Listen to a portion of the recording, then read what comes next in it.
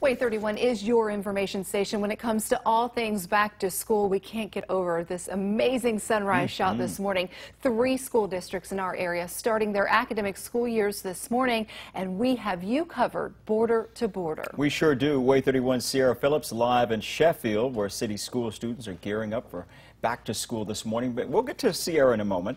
Right now, let's start with Way 31's Ashley Carter. Ashley is live in Athens for us this morning at the bus garage as drivers are getting ready to pick up the students for the first day of school. How's it going out there, Ashley?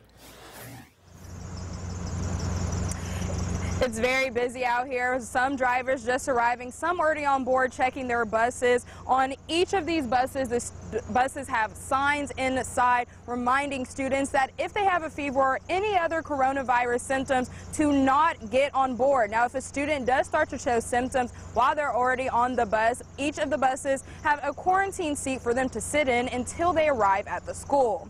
The district asked that parents make sure students stay at least 6 feet apart while at the bus stops. Seats will be assigned and students will load from the back to the front so they won't have to pass each other. Hand sanitizing stations will be on the bus for students to use.